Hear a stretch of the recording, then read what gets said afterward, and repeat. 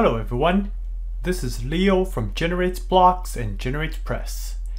In this video, I'm going to show you how to use the Asset Library module in GB Pro. Let's get started.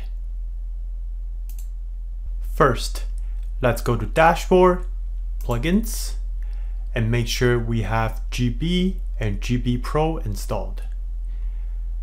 The Save SVG plugin is optional here, but it's highly recommended as it allows us to choose SVG files from our media library. Next, let's go to GenerateBlocks and Asset Library. You can add shapes and icons to your library. The two work basically the same, except that shapes are dynamic elements. This means that if you make some changes here, those changes will reflect in your site. And icons are static elements. This means that if you make some changes here, those changes will not affect your existing icons. Let's add a group. Give the group a name like custom and add the shape. Clicking browse allows you to choose a file from your media library thanks to Save SVG plugin.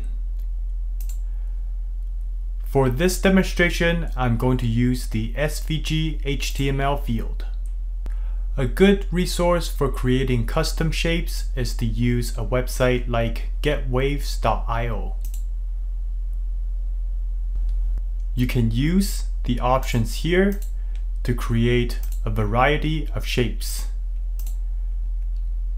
But the key here is to remove the color field so you can control the colors using GB's options. Once you're happy with the shape, you can click download and copy SVG code.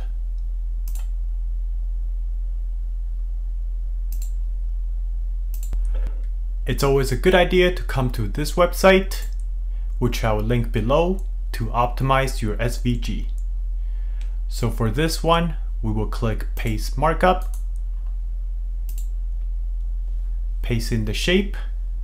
You see that the file size is reduced by 25%.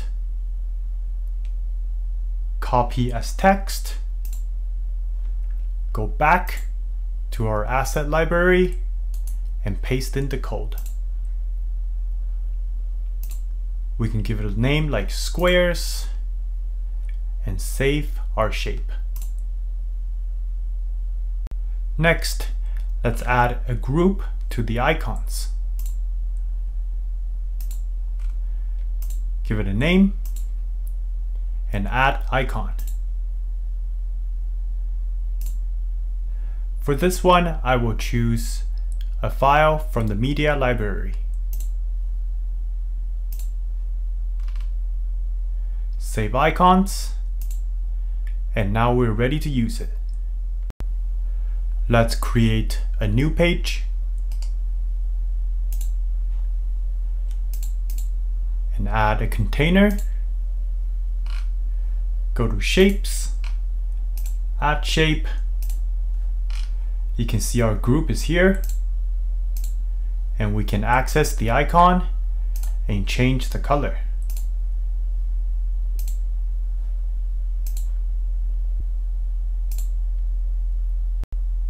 Next, let's add a button. Go to icon. You see the group we just created and the icon that we just added.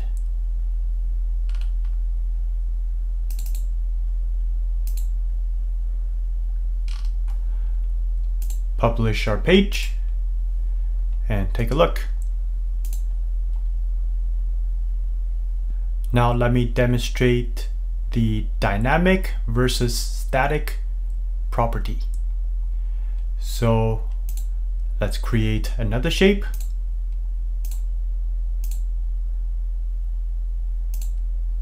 Again, copy our code.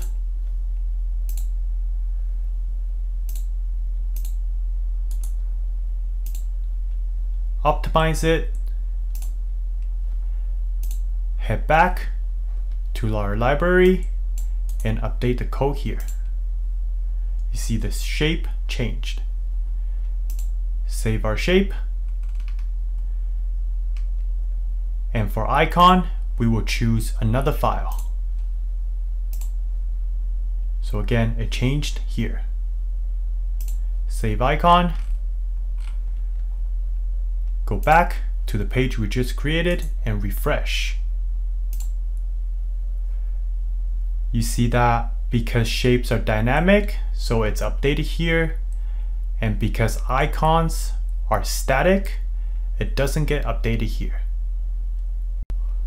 Lastly, if you have shapes or icons that you commonly use in different installs or websites, you have the option to export the group, which will download a JSON file. Then you can import it here. This saves you the time from recreating the same groups over and over again. That's it for this video. Thanks for watching.